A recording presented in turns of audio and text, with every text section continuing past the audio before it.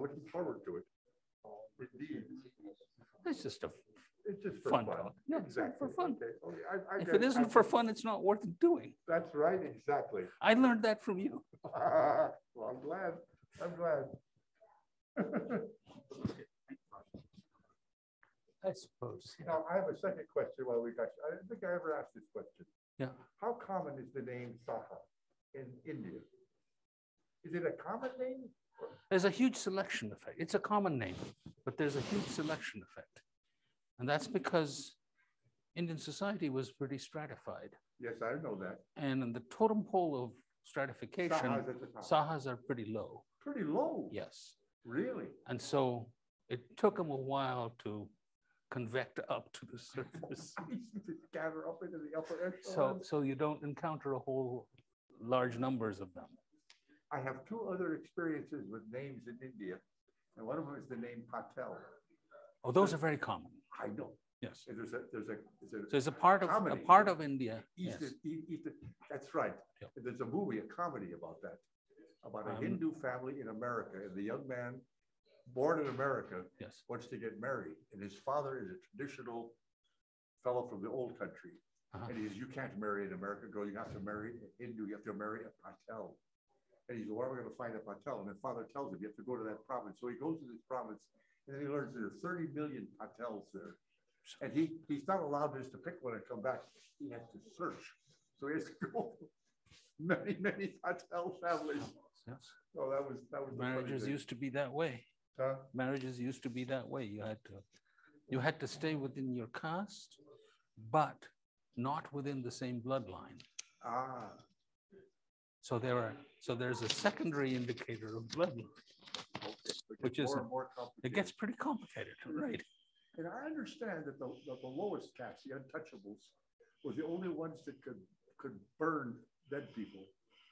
It's not clear which is the chicken and which is the egg.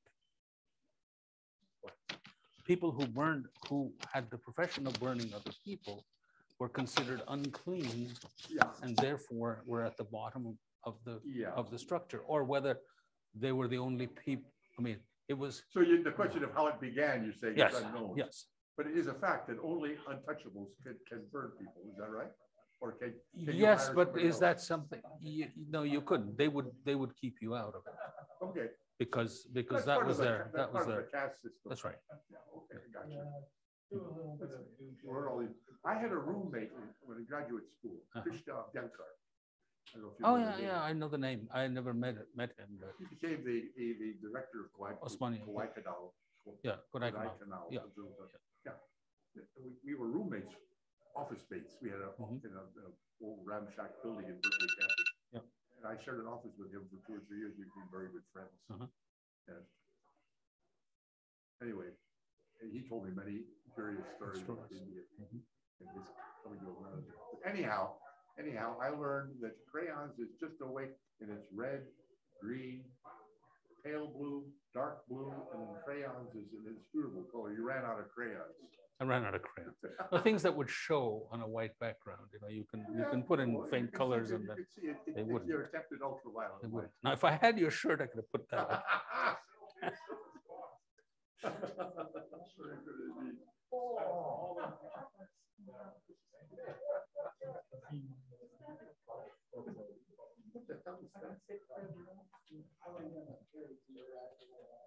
Apparently, that's you at Las Campanas on a birthday. Ed Olszewski showed me. Ed Olszewski gave me the picture. Who gave it to you? Ed Olszewski. Ed Olszewski, he's a marvelous guy from Arizona. Yes. A friend of mine in Cross, and we collaborate. No, he said, "Oh, you're going to this meeting? Here's a picture." I do. Well, thank you very much.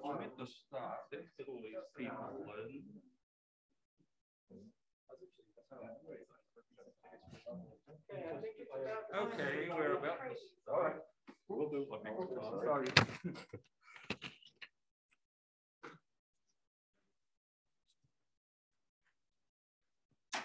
Right, good afternoon, everyone. Hope you're all wide awake. after a very nice lunch. And so we start the session with Abhijit Saha, who's going to talk about RLRs as standard crayons probing the galactic bulge. And I'll warn you after 17 minutes. Thank you. Maybe. So I wanted to start out by wishing George a happy birthday. There's a picture of him. Apparently he was observing at Las Campanas Observatory on a birthday, and somebody sent me a picture of him of the occasion of a past birthday, so I used it in the slide to make the point. So the first slide doesn't move. Oh, it does. So I'm going to talk about a paper that was actually published about 3 years ago, and has among the people who worked on it, particularly I'll call out Kathy Vivas, who was a very crucial collaborator. And there are people in this audience, Alastair and Andrea Kunder, who were also co-authors of this paper. But I'll pass on, I'm not going to go through that, all of that. So yesterday, Barry told us about the Sturge's law, so that makes my job easier. Sturge observed that during the phase of minimum light, the colors are in B minus V and U minus B are almost flat. Further, he saw that when he looked at AB type RLRs with near the galactic cap, these colors from star to star didn't change very much at all. And so, and could be, and that's the region where extinction doesn't change much and can be easily accounted for. And when you do that and make some adjustments for what you think the metallicity is and what the line blanketing effects are, you can get a residual scatter in B minus V at minimum light of around 0.02 mag RMS, which suggests that that they're at constant temperature at minimum light, if you take the metallicity effects out, but I'll leave that as a suggestion. But in any case, from an empirical point of view, they make exceptional markers of intrinsic color. So we thought, given DECAM and its passbands, which are shown in this figure here, U, G, R, I, Z is hard to see in this figure, and it's sort of in here, and the Y band, to show you which part of the spectrum they entail.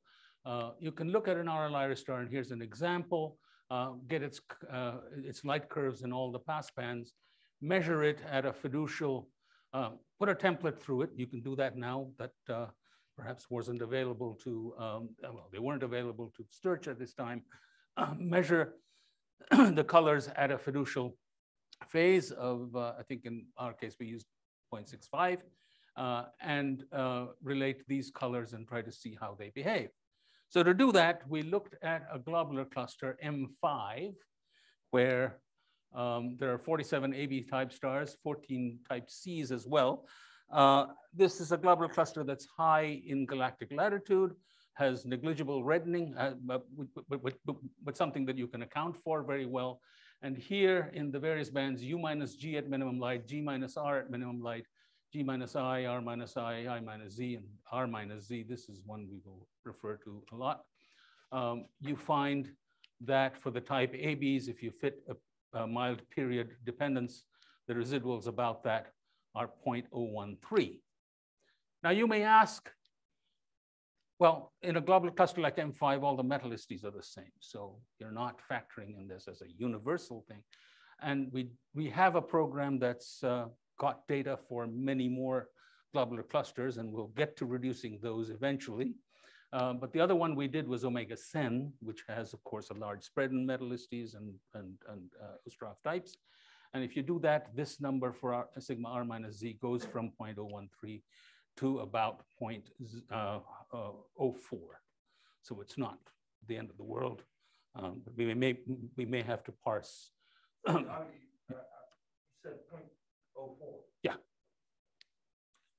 And if you do the modeling, let's say at the temperatures that correspond to minimum light, and you use Roots models as a function of FE over H running from -2 to +0.5, except for U minus G, the run of other passbands, of other colors is actually quite mild, and mostly you're interested in, somewhere from 0 to -2, and there's not much variation theoretically. But we will get empirical data and verify it later. But we couldn't resist the temptation of using this to look at the galactic bulge, having calibrated it for decam bands. And there are 6 fields towards the galactic bulge that we studied. Here's a picture of the fields overlain on top, B1 through B3. B1 corresponds to, is centered actually at, that's this one, centered at Batta's window. And we looked at fields at around the same galactic latitude, extending along different longitudes, and one field at a higher, higher, away from the plane, basically, to 10 degrees away from the plane. And in relation to M5 has an FE/H somewhere around -1.2. And this is a distribution of FE/H for bulge RLIRs from Walker and Turndrup 91. In the mean, M5 is a good representative, but of course the bulge has a larger spread, which eventually we will address when we have the whole set of globular clusters to use. In the meantime, here's a U-band image of the field that's centered on Batta's window, which we call B1. And you can see how mottled it appears. And U, of course, the reddening produces, the differential reddening across the field produces this kind of mottling. It's just the number of stars change a lot. You've got 6522 down there. 6522 is hidden, cleverly hidden in the, because we thought it was going to be too crowded to do. That's a cluster, goblet cluster. Yeah. That's the other cluster. Yeah, that's this one here. Yeah. No, I think there's only two. There's only two. Yeah, those are the two. Yeah, and these may be just bright stars. Yeah, 65, 22. Yeah. Yeah, so we cleverly tried to hide at least 2 of them between the chip gaps. Something we may have regretted later, but because the globular clusters themselves are interesting. We found in the end 474 RABs, rediscovered them, but most of them are in the, but just a word about data crunching. There are approximately 60 fields in each of 5 pass bands per field, 6 fields. On average, and they vary a little bit, but on average, on the deepest images, there are about 7 million stars per field. So in all, when you run the photometry, it's about 18 billion stellar images done on a little, a desktop Mac.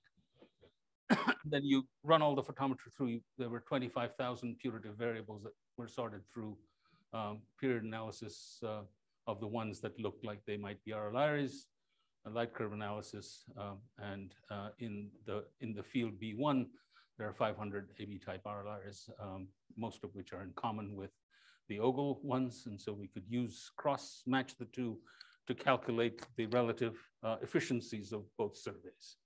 And that's all in the paper. I won't go into that.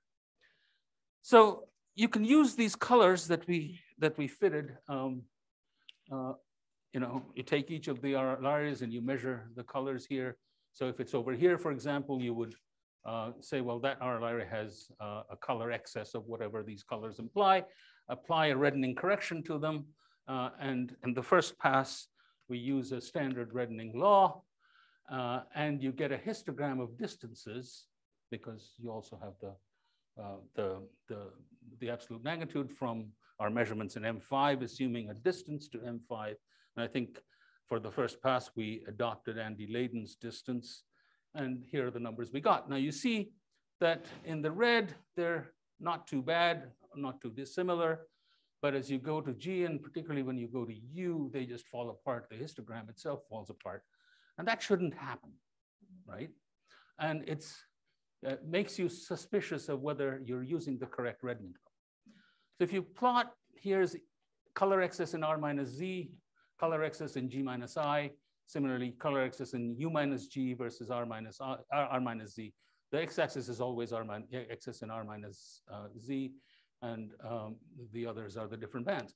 And you see that because of the differential extinction to different lines of sight and different RLIs in the field, they spread out over different color, they have different color excesses, and they correlate one color excess versus another with a characteristic linear slope. The dashed line indicates what you expect from the standard reddening law.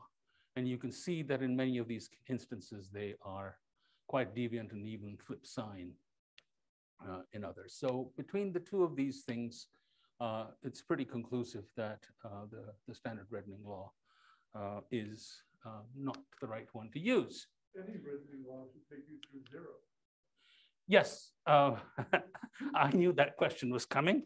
The reason for it doesn't has to do, we've got a whole set of possible reasons why they didn't go through zero, but most likely what's happening is we're comparing a color here to a color measured in M5.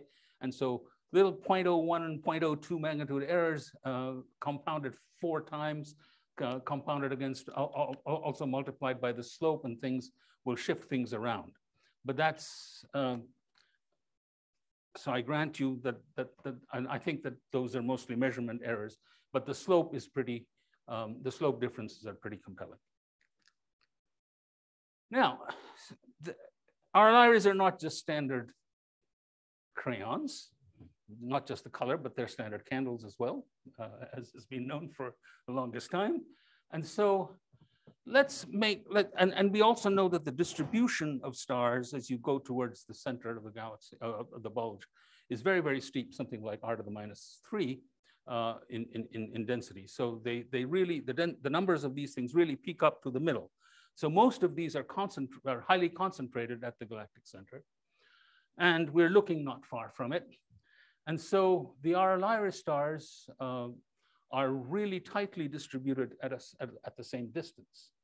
Now, if you say that the reddening is caused by foreground extinction due to, you know, the spiral arms and the sheets of things through it, and not so much in the bulge, and images of other galaxies would indicate that that's not necessarily too bad an assumption, then if you plot, if you plot the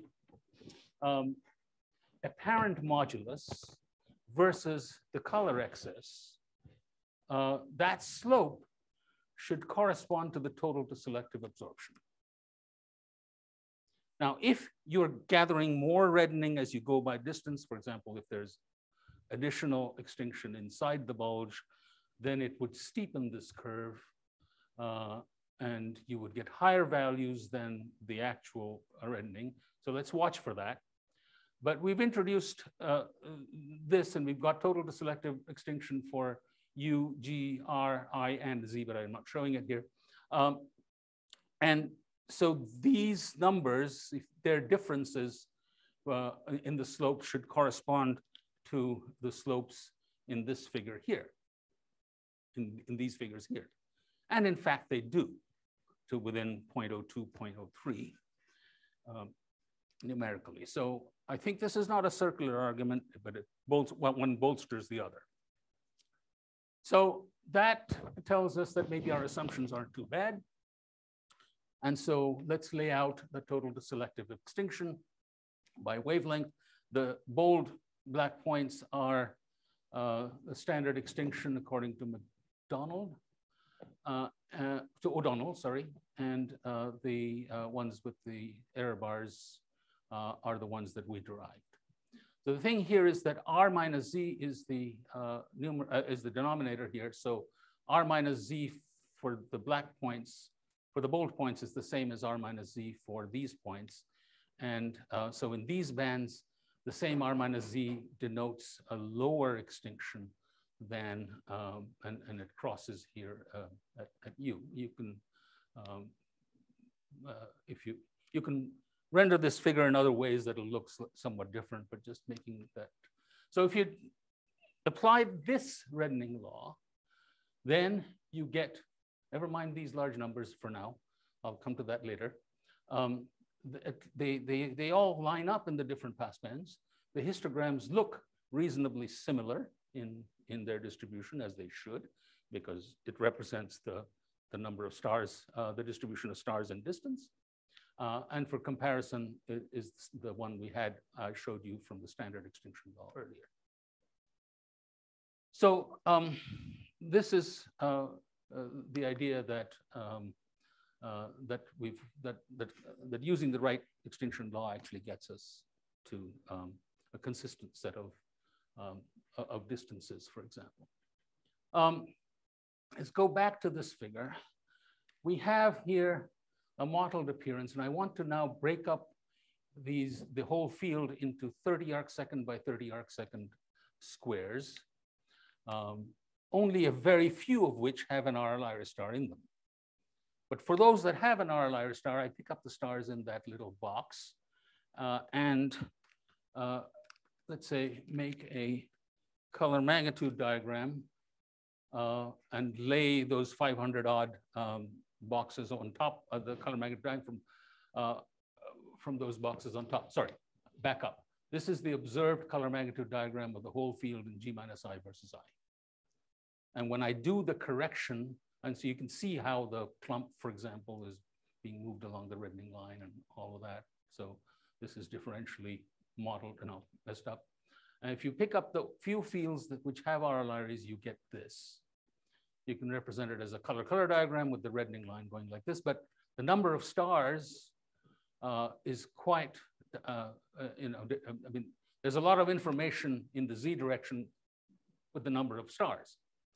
And so now if I take every box in that field, even the ones that, particularly the ones that don't have RL-Iris, and then say that I'm going to do a two-dimensional cross correlation of this figure from that box onto this, then I can calculate color excesses in R minus Z and G minus I for each of those boxes, and each dot in this figure represents that box. The line that's shown here is the original fitted line to the RL-Iris. And so this cross correlation process is actually producing the same reddening law, albeit anchored to the 0 points that are defined by the RL-Iris. And when I do that, when I do that, I get a color magnitude diagram that looks like this. This is G minus I corrected to I minus to corrected 0, and you can start to see a lot of features really pop out. Here's the blue horizontal branch stars, for instance. The clump has gone into here. And I'll bring up, talk about this in a little while, in a second.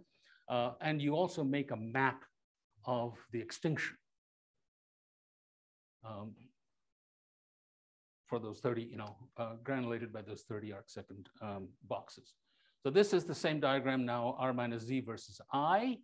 So it goes from the uncorrected raw observed to the corrected field, and it tightens up everything except this. This is the foreground plume. And of course, they're not reddened correctly because the reddening really is projected onto the bulge distance.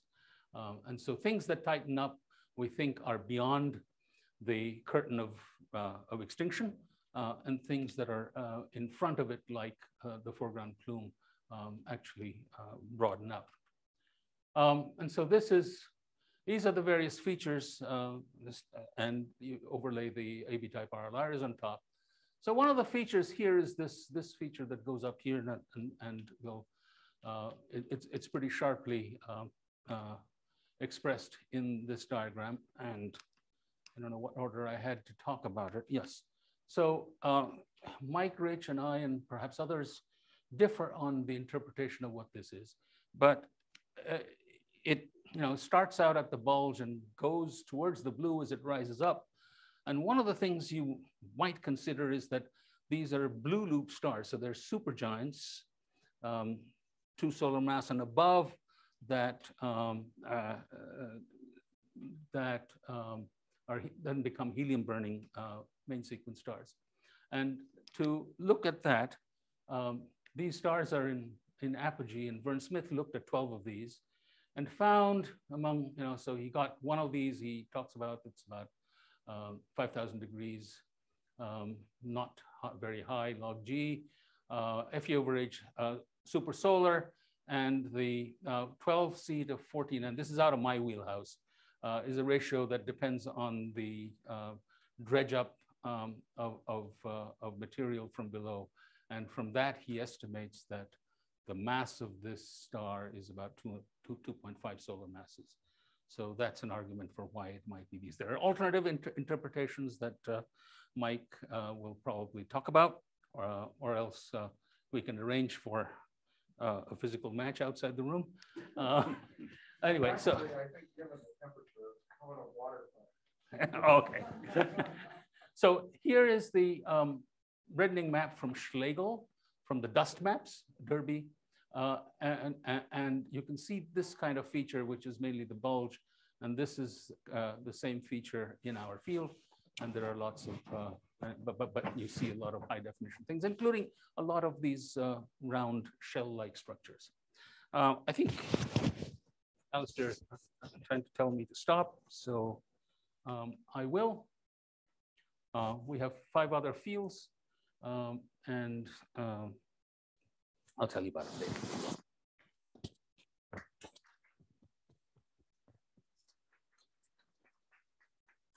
Questions? Paul.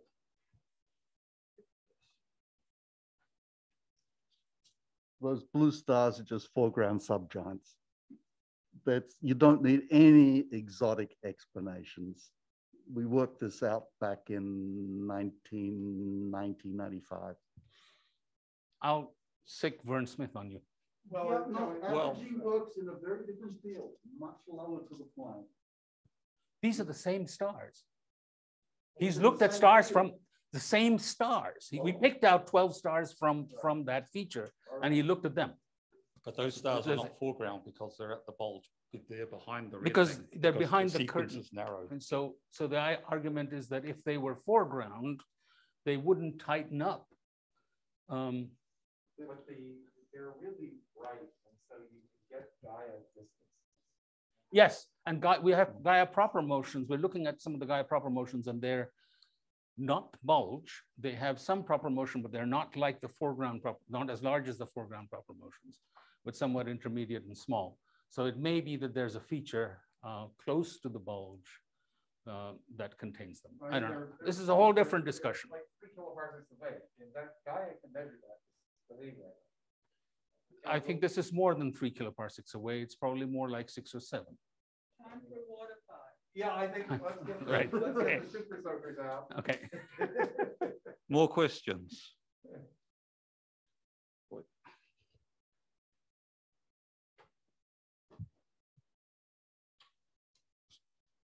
So when you revise the extinction law to have a better match for the RLI ray distances, you get an average distance that, if I saw it correctly on your plot, was something like 9.5 kiloparsec. That's right. So the thing is that if that's adopting the lateness distance to M5, if you go with the more revised Gaia distances, for example, with the Muraveva calibration, I haven't quite got to apply the Baylor-Jones one, but the Muraveva calibration brings it down to 8.4.